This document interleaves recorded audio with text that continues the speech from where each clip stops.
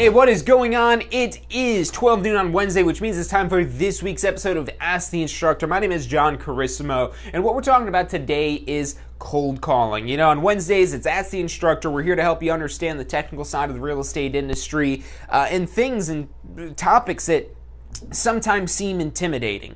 You may have never done a cold call before, which we'll explain that you have, because we've all made a cold call before. But also, if you're wanting to use the phone as more of your business, and I don't necessarily mean just cold calling random people you've never met. We'll talk about that because that is one form of cold calling, but also if you're calling a prospect that is cooled off, that's a cold call as well. And those are some of the easier cold calls to make because you already do still have somewhat of a relationship, also with your sphere of influence. So this whole episode, what I want to make it about are not just some tips about cold calling, but how you could get started using the phone more. If you don't like that term cold calling, don't use the term cold calling. Just call it using the phone or dialing or whatever it is that makes sense to you that is agreeable with you. Because I know that whole phrase cold calling, that could make some people want to pump their brakes like, oh no, the cold calling, I've either had bad experiences on that, or I'm afraid of it, or I don't know how to do it, or I don't know the rules on it, or whatever it is that might be holding you back from using the telephone, which is your gateway to business, especially as time goes on more and more, things become more digital, more remote. You've got to take advantage of that technology that we've had for however many years to be able to communicate with people wherever they are on this planet. So we're going to be talking about using the phone today, how it could speed up your business, some tips it is that you could implement about cold calling, as well as if you're new to using the telephone, just some ways it is that you could become better at it and instantly really get kind of good, which gives you the confidence. Right? The confidence is a big part of this. The confidence that you know what you're doing, that you can do this, that you've got no problem doing it, so that no longer is a barrier between you taking the action that you need to grow your real estate business. So that's what we're covering today on this week's episode of Ask the Instructor. My name is John Carissimo. The show is brought to you by the Tampa School of Real Estate. You're watching Ask the Instructor.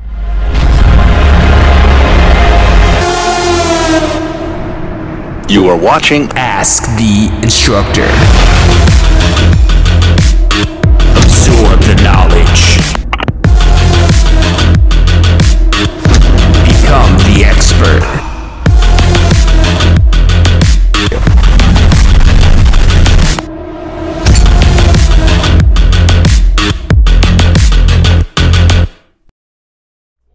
Hey, welcome back to this week's episode of Ask the Instructor. My name is John Carissimo. The show is brought to you by the Tampa School of Real Estate every Wednesday, 12 noon Eastern Time. If you're not subscribed yet, what are you doing? Hit that button. But let's get right into today's topic, cold calling. So cold calling, what is cold calling? What is the definition? What are we dealing with? What are we talking about first and foremost? It's calling somebody who is cold. Think of that phrase like the cold shoulder, or where people might be ignoring you. It could be that. It could be where you've had a relationship and maybe you or the other party hasn't paid as much attention to that relationship and it might feel like it's gotten cold. Or this might be somebody you've never met before previously. Those are really the coldest of calls because there's no relationship you have to bank on with this. Or maybe it's not where you kind of intentionally drifted apart from this person, but life just pushed you apart. Whatever the case may be, cold calling is where you're calling somebody, really this is the best way to sum it up, who's not expecting your call.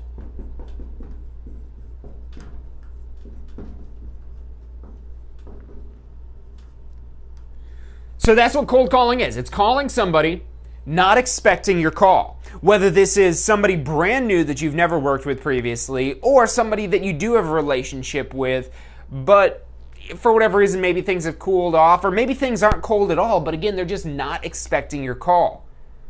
And so you're calling them. What are you going to be doing? Well, you're interrupting them. You're always going to be interrupting them. Well, what if they're at work? Well, you're interrupting them while they're at work. What if they're at home making dinner? Well, then you're interrupting them making dinner. What if they're eating dinner? Well, you're interrupting them eating dinner. What if they're watching TV? Well, you're interrupting them watching TV. What if they're sleeping? Well, then you're interrupting them sleeping. You're going to be interrupting them. Don't be afraid of the fact that you're going to be interrupting them. That's what we do when we make a phone call. Unless like we pre-plan this phone call ahead of time through with like text messages or emails or whatever it is. But if you're trying to use this phone call to solicit business, people might be hesitant to schedule a call with you when they're not expecting your call. They don't need your call. They might not. This is going to be another thing that's important. So number one, understanding that you're interrupting them. Number one, they're not expecting your call. You're going to be interrupting them. And you better have a good reason as to why you're interrupting them. What is that reason why you're interrupting their day? You're interrupting their work. You're interrupting their time with their kids or their family, their spouse. You're interrupting their sleep. You're interrupting something. You're always going to be interrupting them. Why? What is your compelling reason as to why you're calling them? Now, if this is an actual client, and this isn't so much a cold call, this is a client you're actually helping buy or sell a house with, they might actually be expecting your call. Or it's not a surprise when they get a phone call from you, because they might not have been expecting that call, but they are expecting to hear from you at some point to give them an update, to touch base with them, to ask questions, whatever the case may be. So in those situations, the reason's going to be a little bit more evident. But let's say you're trying to drum up business. You could just tell them, hey, I'm giving you a call because I'm looking for business. But, sometimes honesty is the best policy of just, saying, hey, I'm just giving you a call, checking up with you. I mean, really, the reason why I'm calling you is I need some business. I mean, sometimes, depending on the relationship you have with somebody, if this is somebody you have a relationship with, you might be able to be that informal with them. Now, I would not recommend you just call some random person that you've never met, that doesn't know who you are, a true cold call, and pick up the phone and say, hey, I need some business. You got any business for me? No, that's not going to work. So you need to have a compelling reason. And as you get away from a real relationship, because again, if this is your client that you're actively working with, you don't need to say, well, the reason for my call today is blah, blah, blah, blah, blah, blah, blah, blah, blah. You just go right into whatever business it is that you're dealing with. But as you get further away from that relationship and to the point where maybe this is somebody you've never even talked with before and you want to, pique their interest or gauge their interest in your services or whatever the case may be, gauge their likelihood or motivation to sell, you want to have a reason for calling. So, one of the top reasons why somebody might do a cold call or to call, touch base with them, one of the best ones I think is probably market update. Now, this market update, it can be one of the best ones if there's something going on in the market that's big news. So if prices have been going up faster or properties have been selling quicker or something that's like, wow, look at this, you need to see this, something exciting, compelling, that's especially when the market updates will work good. Say, hey, the reason for my call today is, have you seen what's going on in your neighborhood with home values? No, I haven't. Well, did you know that home values have gone up over the past 6 months by 20%? No, I didn't know that. Now, let me ask you this. Knowing that information, and I know you might not have made that decision this quickly, but have you ever thought about selling your property previously? And notice how we're just starting to kind of tiptoe into a deeper conversation. Now, that's not going to be the case with everybody. You might call somebody, because that's the thing with cold calling. When they're cold, not only are they not expecting your call, they might not be a fit for your product or service.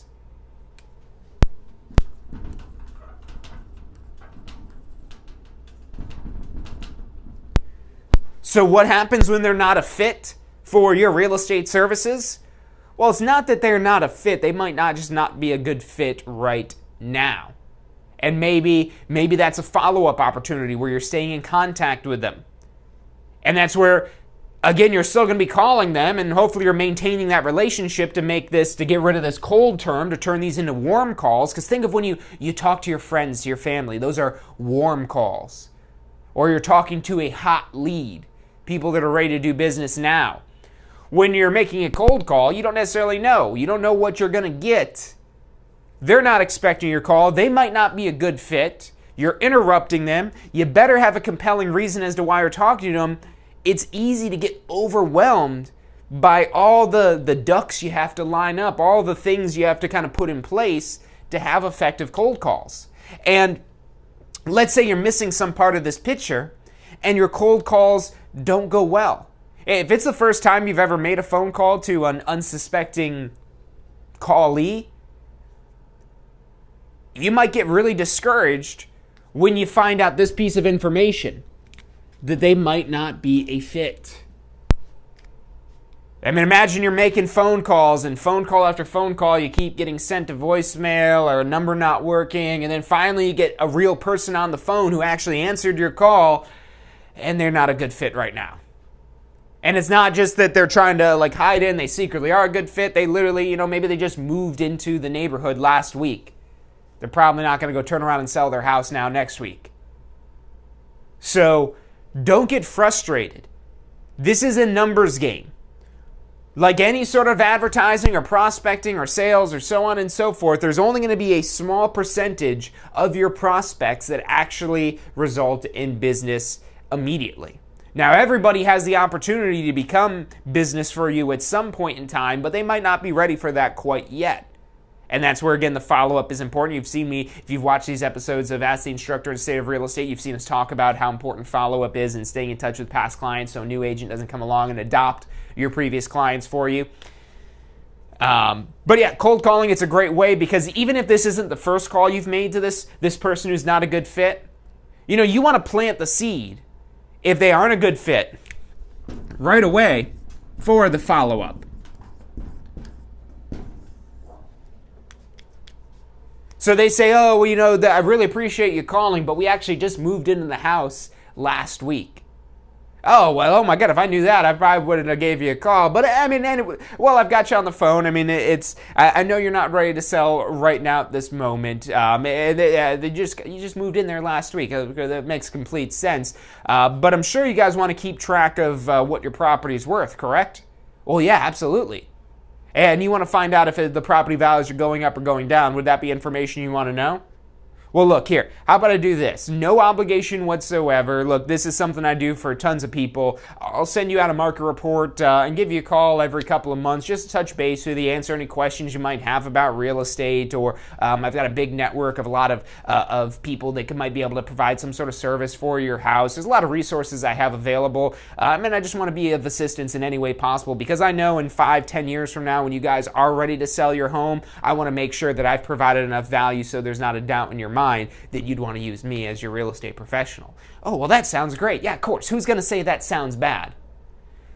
Because all those things that I just did right there, and that went really fast of everything I was just doing, but one of the main things is I took their guard down by just dropping casually that little sentiment about, look, for when you guys are ready to sell 5-10 years from now. So I'm already saying that, hey, look, I know you don't want to sell right now.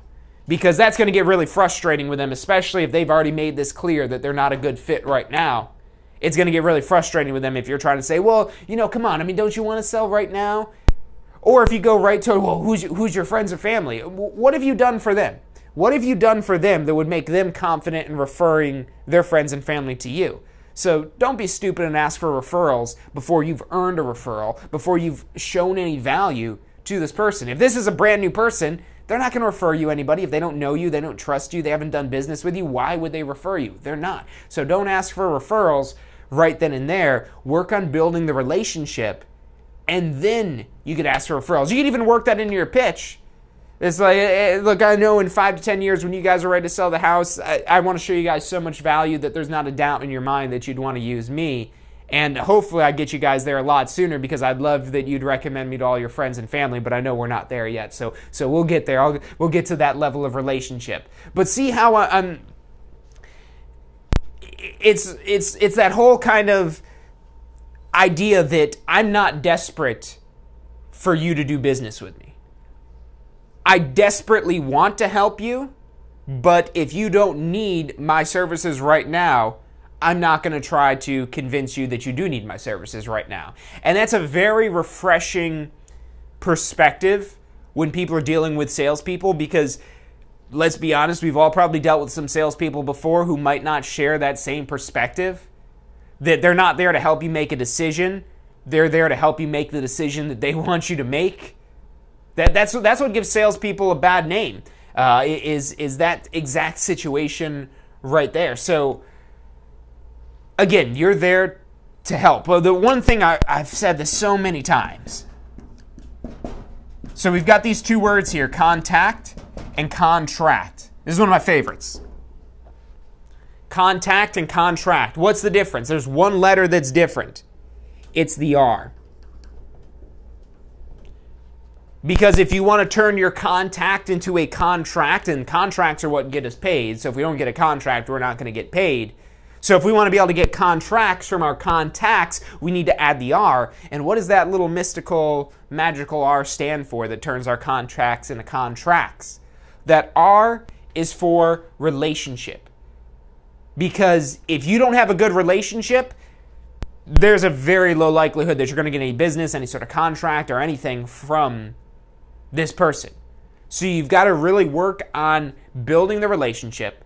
So not only do you get business from them eventually, but also you get referrals from them, from friends, family members, so on and so forth. Now, some of the other things it is that you could work into the reason maybe it is that you're calling, because the market update, that's a good one that you could pretty much use anytime. If you've got nothing else, then market update. Hey, let me give you a market update. You know, market hasn't really changed much. It's been holding steady. That's the update. Not the most exciting news, but if that's all you got, it's better than nothing. Now, don't expect them to say, oh, wow, the market hasn't changed at all. Wow, that's fascinating. Tell me more about that.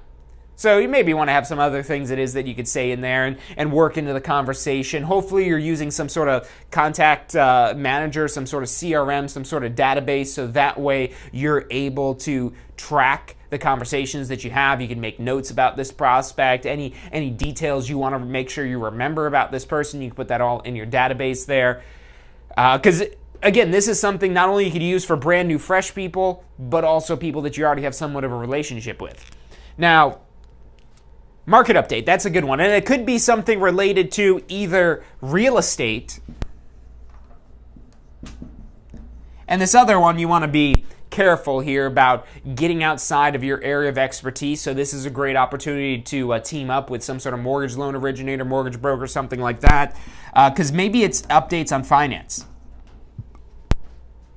Because if right now you're not giving your clients an update on finance, Now, why would you want to give them an update about finance? Well, because interest rates are like rock bottom, lowest they've ever been, that you're basically going to get paid to borrow money due to inflation and all this other stuff we can really get into if you borrow that money today and then pay it back tomorrow with cheaper dollars.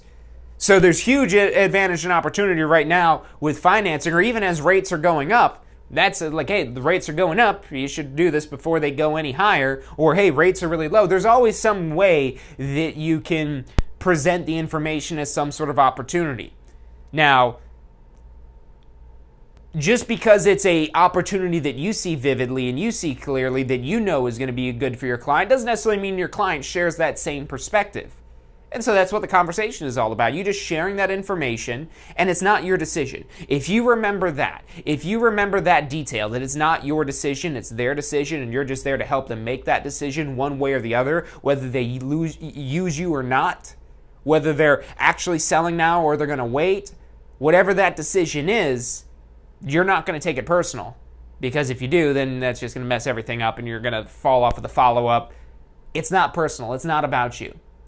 They're not withholding on selling their house because they don't like you. They're withholding on selling their house because they're not ready to sell their house. Because if it really was about you, there's plenty of other real estate agents out there they could hire. So it's not that they don't like you. It's not that they might not be comfortable and confident in your services and expertise, and that's definitely something you want to accomplish here. But before you even get to that point, they might not even be ready yet for it. But you're there to provide this information so that they could start thinking about that prospect. And maybe 6 months or a year down the road when you follow up again, they say, hey, how about those interest rates? Are those still pretty low? You know, we've been thinking, ever since you told me that 6 months ago that interest rates are low, I was kind of thinking, maybe it is time for a change. Oh, wow, really? You don't say. And now I say something like 6 months because people take time to make these decisions. That's why follow-up is so important. So that's another market update that you could potentially do, but team up with a mortgage broker, mortgage loan originator, somebody that knows that financing stuff well to make sure that you're giving good information. And also so you've got somebody you could send them to. Because if you're calling them up, this is one other thing you want to have in here is a call to action. You want to have some sort of call to action planned and ready in advance if it does turn out that whatever you're calling them about is a good fit right now. So maybe you're calling them about finance, about interest rates being super low. You say, hey, I don't know if you've seen the news recently, but have you seen how low interest rates have gotten? Yeah, it's crazy, right? Do you know how much money you would save if you're either refinancing or getting a new home? Now you might say, well, John, if they refinance, how do we make any money? Well, we don't. That's where the mortgage broker, the lender, they're the ones making money when they're refinancing because they're not buying another piece of real estate. That's just one of the ways that, again, we're there to help them. We're there to help them, and that doesn't always mean that we're going to get paid to help them. Eventually we will. That's the thing you got to wrap your mind around. This follow-up concept, you eventually will get a contract, get paid off of them if you stick it out long enough. If you maintain that relationship long enough. If you have a good, honest, true, transparent, quality relationship with your client where they trust you and you have two-way communication, there's no way they're going to use anybody else. They would feel bad about doing it. But if you don't have a good relationship, if you don't have two-way conversations with your clients, they probably are going to use somebody else because they probably don't even remember who it is that you are or what it is that you do. Even if they know you.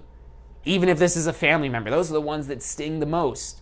When it's a family member that goes and uses another real estate professional. And here's the part that stings. Oh, that's right, I forgot you got your real estate license. I wish I knew that. I would have used you.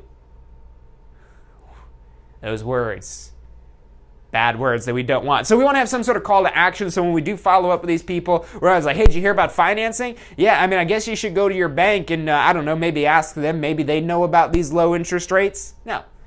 You want to say, hey, and if this is something you want to take advantage of, I've got a lender standing by that's been working with a lot of the clients I've been calling to help get them the best available rate and really just even see how much money it is that they would save versus their current mortgage. And if you're thinking about buying something new to maybe upgrade a little in size, maybe you're ready for a change of scenery, whatever the case may be, those mortgage interest rates also apply on the sales side as well.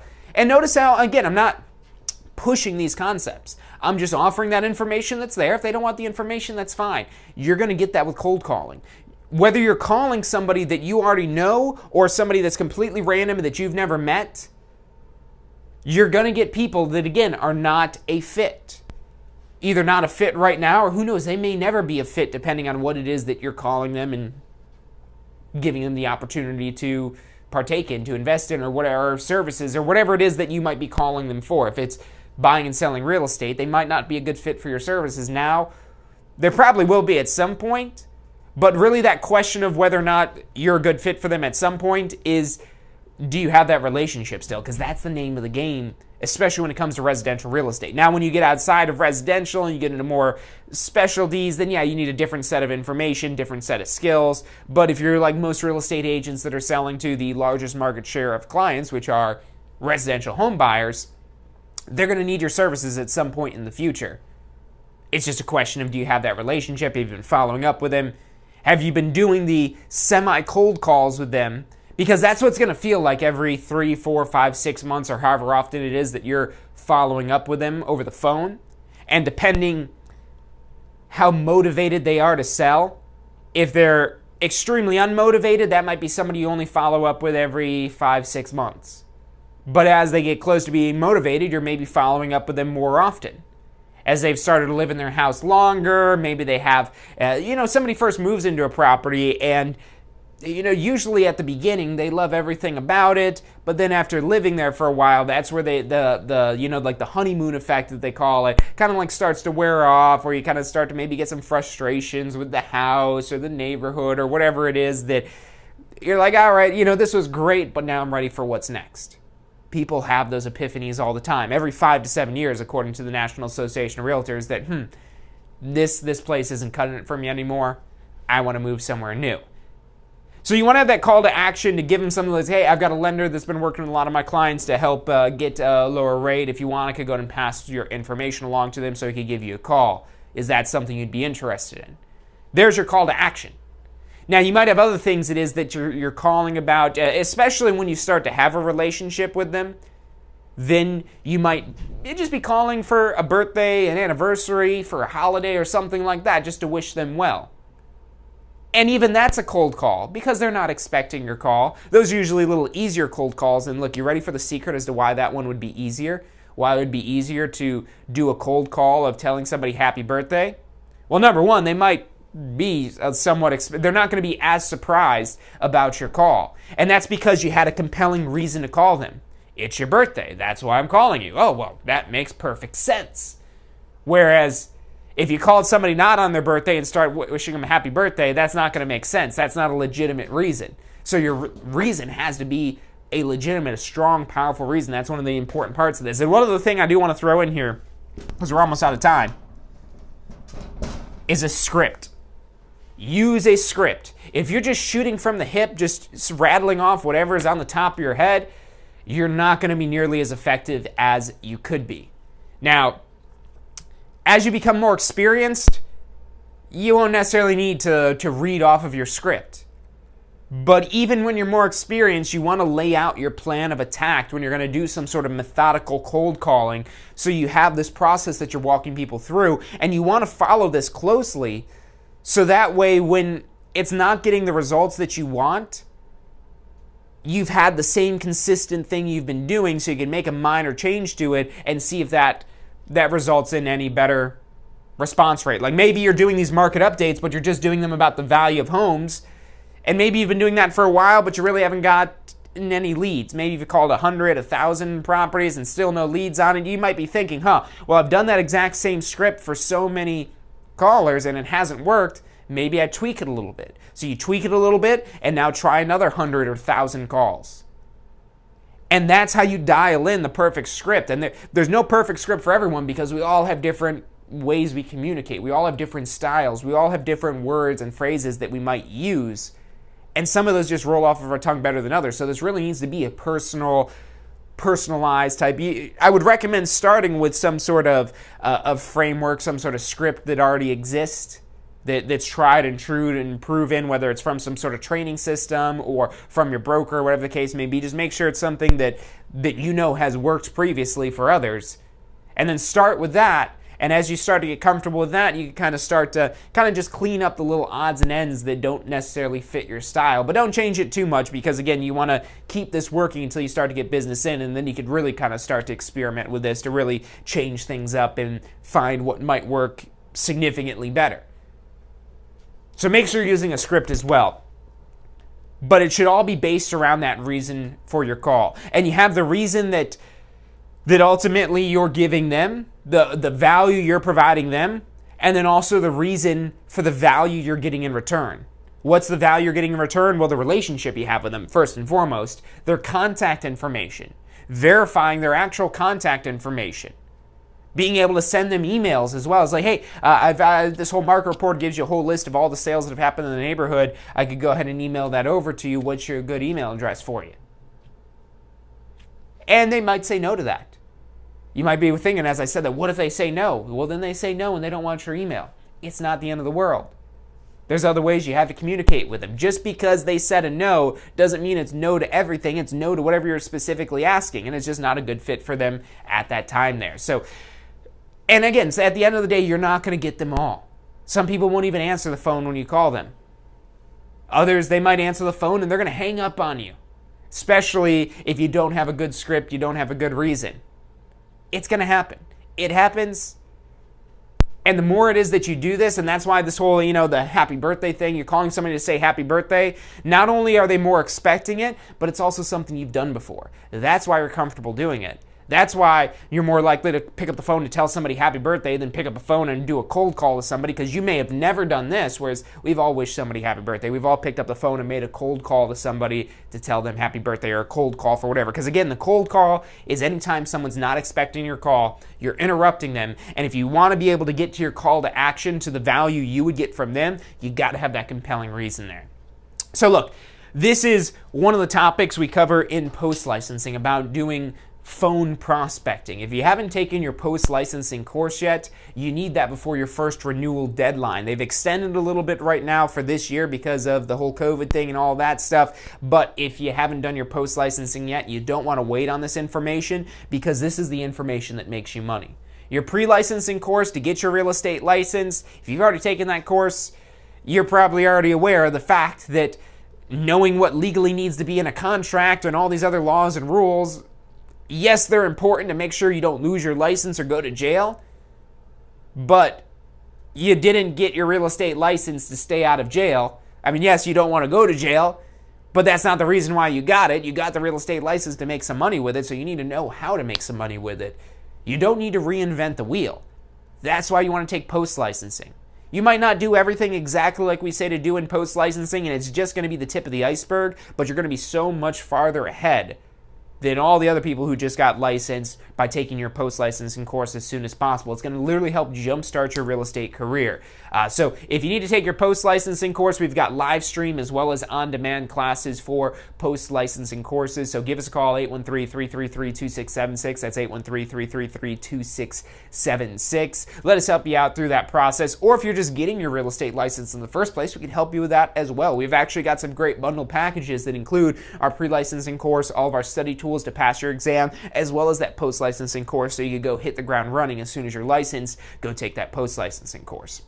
So if you got questions about starting your real estate career, about making your real estate career better, call us. We are here to help. We want to see you become successful. Your success is our success. That's the greatest achievement we can have, is helping you become more successful, because that makes us successful. That's how our business operates. So call us up, 813-333-2676. Let us help you out some way, somehow, to get your real estate license, to pass your exam, to take your real estate career to the next level. We're ready to help you. You can also check us out online at tampaschool.com. That's tampaschool.com. It's about all the time we've got for today. If you've liked today's episode on cold calling, you want more videos about it, make sure you hit that thumbs up button so that way we know you like this video. If you're not yet subscribed, ring that little bell icon so you get notifications whenever it is that we go live.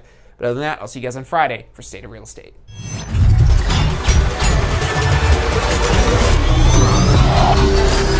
The most powerful tool to study for your real estate exam is the Question Simulator from Tampa School of Real Estate.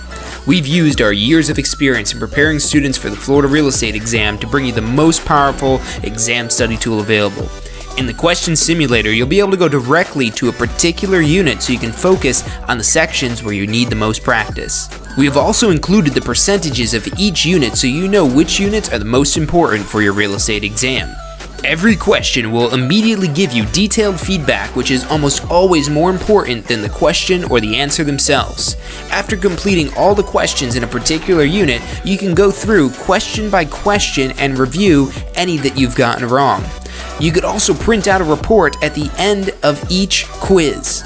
The Question Simulator from Tampa School of Real Estate is 100% mobile compatible, so you can practice with test questions anywhere you have your phone with you. Enroll now at questionsimulator.com and get ready to pass your exam.